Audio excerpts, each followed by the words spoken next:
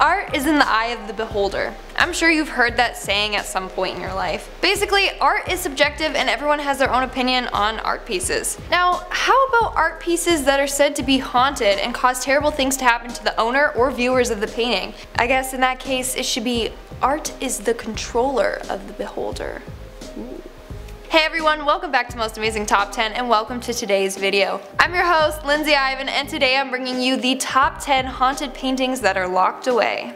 Alright, starting off this countdown, we have the painting of Samantha Houston by Richard King. So this painting doesn't look all that scary. It shows a cute little girl in a pink dress smiling while holding a bunch of pink roses. Honestly, if I didn't know the backstory, I wouldn't regard this as a scary painting. So apparently, this is a painting of a girl who fell to her death after chasing her ball down the stairs. This painting was made in her honor and hung up in the Drizkill Hotel, which is the place that she passed away. Excuse me? The hotel is called Drizkill? Coincidence? I think not. Well, anyways, guests of the hotel have claimed that they feel dizzy and nauseous while around the painting. Others have claimed that they have felt as if they were being lifted off the ground, or have even seen the girl change expressions. Now, some people own replicas of this piece of art and they too have felt dizzy and nauseous around it. As a result, those people have had to remove those paintings from their home. Although some people have this painting locked away, unfortunately I believe that the original painting still remains on the 5th floor of this hotel. Moving on to number 9, we have the painting called The Left Hand by Theodore Géricault. Now, this painting comes with a dark backstory. Apparently the artist Jean-Louis André Theodore would buy amputated limbs from the morgue as models for his paintings. He would keep these limbs in his house for weeks while he painted them. I mean, of course he couldn't have used his own hand or his friend's hand as a reference. No, he literally gave a new meaning to need a hand? Well, anyway, some people believe that his paintings are cursed by the people whose body parts he used as a reference. Some people have claimed that they have felt a cold hand on the back of their neck, or even felt a slight push while looking at this painting. The scariest fact about this is that Theodore died 8 hours after finishing this piece of work. Thankfully, this particular piece of art is no longer on display. At number 8, we have the painting of Marie Laveau. Now, this image is carefully on display at the New Orleans Historic Voodoo Museum. Some people say that they can feel Marie's cold eyes watching them. Others say that once you see this image, then Marie will haunt you and even will show up in your nightmares. Oh, dang. I guess I won't be sleeping tonight. In fact, tour guides say that whoever wishes to see the painting must go alone. They refuse to go see it themselves. Others also claim that when they take a picture of the painting, their photos won't develop. So go to that museum and check out that painting if you're brave enough.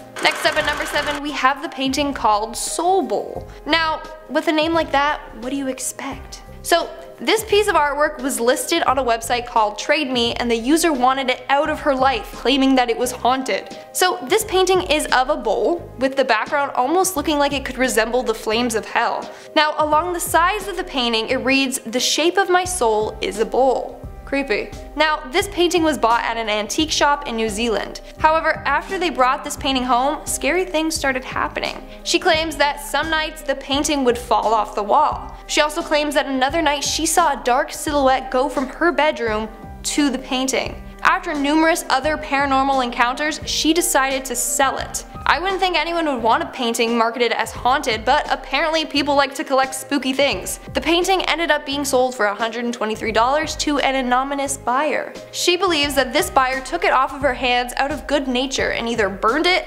locked it away, or tried to get in contact with the spirit. Next up at number 6, we have The Spirit of the Bartender by Will Refuse. Now, I personally love thrift shopping. I love the sustainability aspect of it and how it's better for the environment. Now, I only buy clothes and I think I'm just gonna stick to doing that because this next individual claims that they bought a haunted painting from the thrift store. Now, in this story, a group of buds moved in together. One roommate bought some furniture and a painting from the thrift store. So this painting was of a ventriloquist dummy looking bartender. He is seen with big eyes and a creepy smile. They claimed that the bartender's eyes would follow you around the room and they felt uneasy about it. One of the guys even claimed that when you are alone with it, you feel like there's another presence with you. 2 months later, things started happening around their house. One day, one of the roommates heard a loud bang at the door, but no one was there. The banging continued, and every time he checked, no one was there. Then he would hear loud footsteps running up and down the stairs. Eventually, one of the roommates moved out and took the painting with him and donated it to the bar that he worked at. But apparently they also experienced paranormal activity and ended up throwing it out. Now, if you research this artist, it shows that he paints a lot of the same things over and over again. It always involves some ventriloquist looking person, and there are different variations of this bartender photo. It's quite creepy. We are now at our 5th and halfway mark with the painting of Maria Ivanova. Now, this piece of art was painted by a Russian artist by the name of Vladimir Borovikovsky. It was painted in 1797 of a young woman named Maria before she passed away from tuberculosis. Now, people believe that this painting causes bad luck to whoever looks at it. Well, that's great. Looks like I'm getting bad luck and so are all of you, so They believe that this painting had some sort of power that could cause death to any unmarried girl. Dang it, that's me again. Also, it doesn't help that the girl's last name has Ivan in it. People also blame the painting for a bunch of tragic deaths of young girls that happened around the same time. They believe that their souls are now trapped inside the painting by an evil spirit. Moving on, at number 4 we have the Haunted Thrifted Painting. Again, don't buy your paintings from the thrift stores. So this was posted on Reddit 1 year ago by the user Young Balsamic. He claims that one day he was thrift shopping when he came across this painting. Now, he did claim that he does like creepy dark things, so it wasn't too weird for him to buy this scary painting. Now, although this looks badly hand painted, he claimed that the painting spoke to him and he felt overwhelmed, like he just had to have it. After a few days, he noticed that his cupboards would open and close, lights would flicker, and things would fall down. He would even hear scratching coming from the wall that the painting was on. Then he started to see a dark figure in his dreams. He said that he would get stuck in some sort of sleep paralysis and he would be visited by a figure with no eyes. He then would start to have the same reoccurring dream every night. He even said he was visited by the faceless people in this painting. That's when he decided to take apart the painting. When he removed the frame, he said that his whole house started to smell like sulfur. He also realized a dark cross was painted on the back of this image. He then put this painting in his basement storage locker where it still remains. He doesn't know what to do with it and is scared to burn it with the fear that he will annoy the demons. I mean, I would just donate it back to the thrift stores, let them deal with it. In our 3rd spot, we have the Portrait of the Doll. Now, unfortunately, this piece does not have any pictures associated with it, and I will explain why. So this is a story of another girl who bought a painting from a thrift store. Don't buy paintings from thrift stores. So, similar to the guy I mentioned before, this girl felt drawn to this particular photo. She felt like she was lured into buying it. This picture was of an old doll. She claims that when she hung it up in her room, she immediately felt like she was being watched. Even her friends that slept over would say the same thing. Now, she doesn't know who the artist is and can't find a picture of the painting online. She thinks that it's an original piece of art. Now, she was getting really scared from this painting that she too hid it in a storage room. Immediately, the uneasy feeling she felt before just stopped.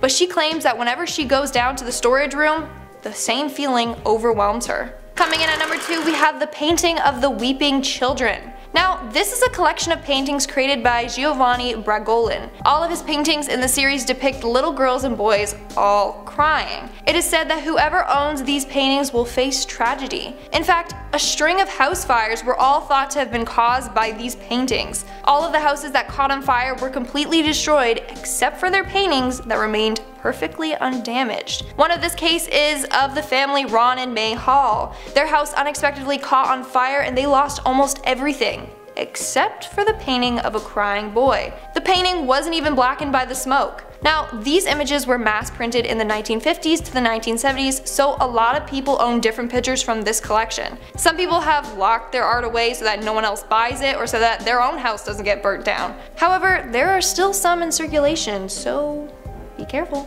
And in our number 1 spot, we have the auctioned painting. Again, unfortunately, I don't have an image of this painting as it was an original and the artist remains unknown. So this person claims that when he was 8 years old, his mother bought a haunted painting from an auction. Now, this painting is of a woman around the age of 30 who is wearing a long bluish gray gown. She is seen standing in front of a veranda with a tea set, kettle, and a plate of cake and sandwiches next to her. They believe that the painting was from around 1900 to 1910. They hung this painting in the hallway, and when they did so, strange activities started happening immediately. Now, they claimed that the hallway was always warm since it was summer, but when the painting was hung up, The hallway was always ice cold. All the kids in the family were also scared of this painting. In fact, his little 6-year-old brother would walk on the other side of the hallway. Now, at night, they would often hear whispering coming from the hallway. And one time, they reported seeing a flash of blue in the corner of their eye, like the dress was coming out of the painting. Now, one day the little brother even tripped down the stairs and said he felt a cold hand push him.